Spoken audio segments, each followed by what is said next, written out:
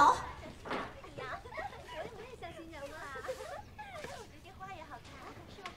干嘛呢？还不赶紧干活？哎，这在干嘛呢？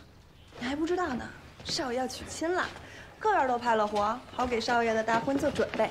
娶亲？娶谁呀？胡小姐呗。胡小姐谁啊？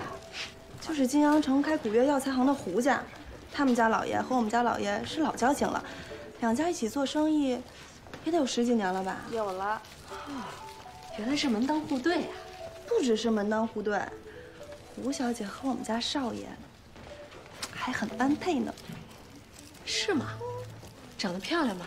那可不只是漂亮，胡小姐见识不凡，聪明能干。老爷夫人早就想让她嫁过来，好给少爷当贤内助。哦，对了，胡小姐还写了一手的好字儿，啊，那就是她写的。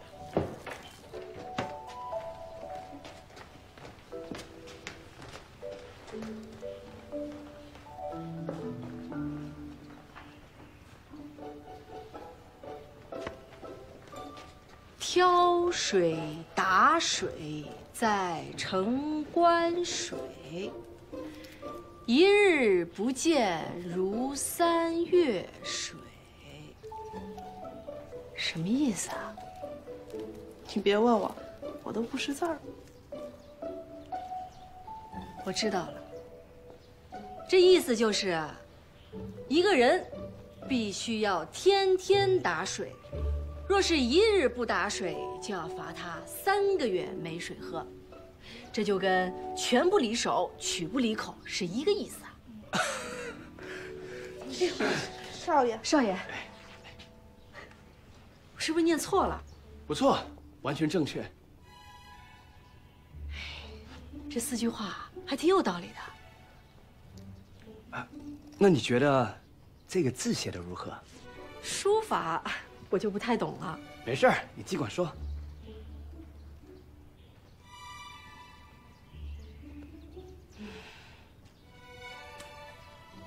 很一般呀，张牙舞爪的，让人看着头晕。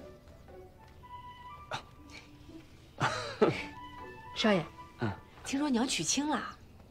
啊，再过半年。恭喜少爷，但可惜的是，我见不到你入洞房了。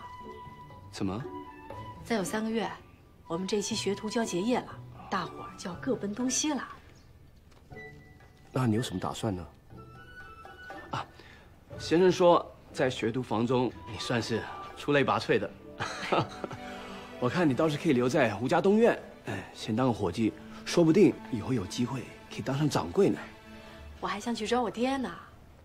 你爹？哦，我是说，我要去找我哥。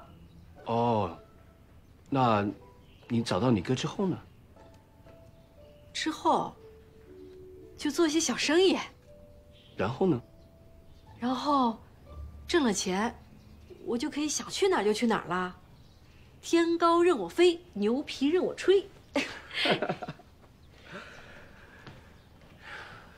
还是要走啊。也好。啊，对了，你那张卖身契，沈家还没找到。不过既然沈月生已经亲口说了，应该就没问题。到时候你想去哪儿就去哪儿。少爷，这事儿一定花了你不少钱吧？啊，没花钱，就花了点心思而已。谢谢少爷。啊，哎呦，对，差点忘了正事儿。我是来向你请教的。今天先生教了一句话。这个“玩物丧种，至高货真”。平日里吧，这些唧唧歪歪的话都是小王负责帮我翻译。今天小王他娘病了，他回家了，我就看不懂了。是。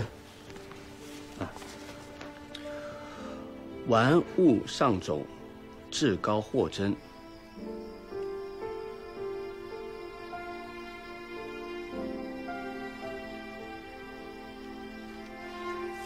少爷该休息了。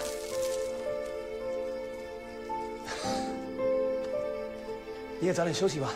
啊，好，少爷。